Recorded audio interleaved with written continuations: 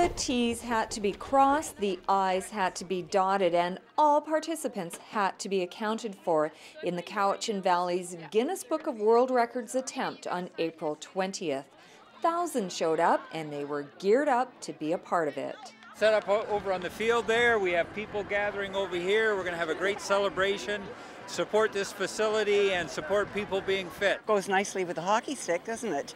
I think it's wonderful to see the community coming together like this. We came because we wanted to support our community and we want them to get the world record. Now that I'm here and I see all the kids and everything, I think it's great that there's all different age groups being involved.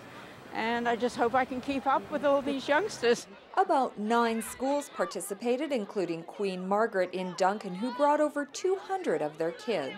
So many of them are excited to think they might be part of the Guinness World Records, so that's a little bit of motivation as well. The event has finally arrived, and I believe we're going to have over probably 2,000 people here.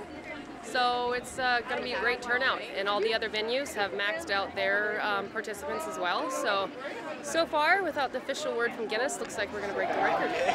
The energy and enthusiasm were contagious as thousands waited anxiously for the event to begin. Spontaneous warm-ups like this one broke out.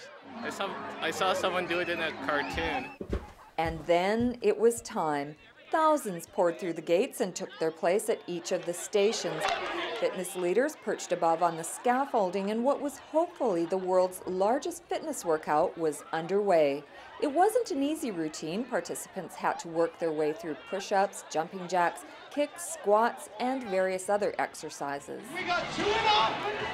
Everyone found their own way to push through the pain. These guys showed absolute dedication to their fitness leader. World record! World record! No big deal.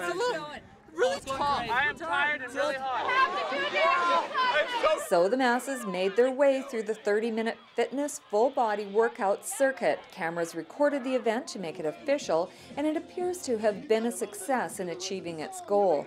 The Guinness officials will evaluate the video and make sure everything was done according to the rules. Reporting in the Cowichan Valley, dare we say, home of the Guinness World Record for the world's largest fitness workout, I'm Terry Church.